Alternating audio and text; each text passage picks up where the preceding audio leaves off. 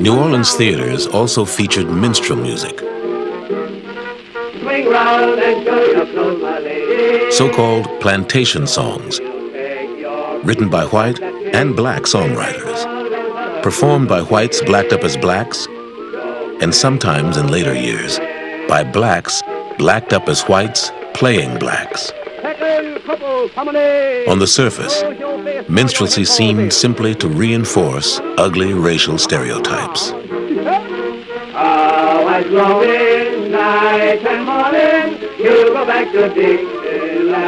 Minstrelsy was the most popular form of American entertainment for about 80 years in the United States, beginning in the 1840s.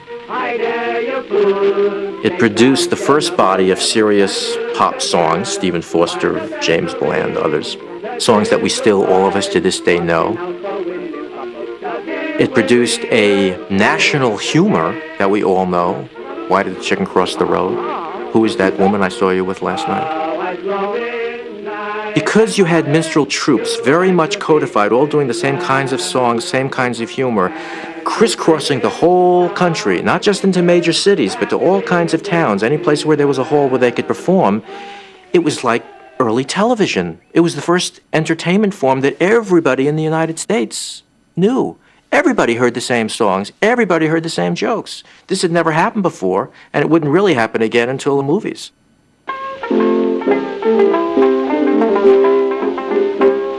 Despite its overt racism, the minstrel show was a blend of lively music, knockabout comedy, and sophisticated elegance.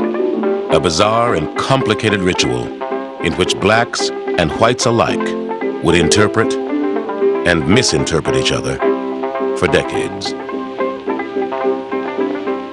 I think that there's something that was so resilient in the black people, and that everyone in America could recognize that resilience.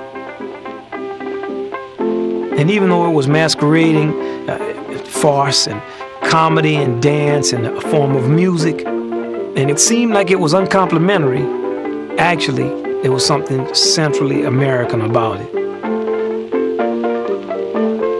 And that was the beginning of a long relationship between blacks and whites, and black entertainment and white appropriation of it, and this strange dance that we've been doing with each other since really the beginning of our relationship in America.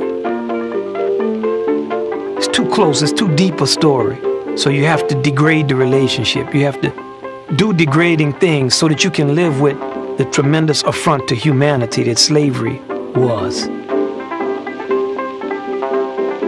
The first big minstrel hit was written down and performed by a white man known as Daddy Rice, who said he'd first heard it being sung by a black stable hand. Rice named the tune after the man, Jim Crow.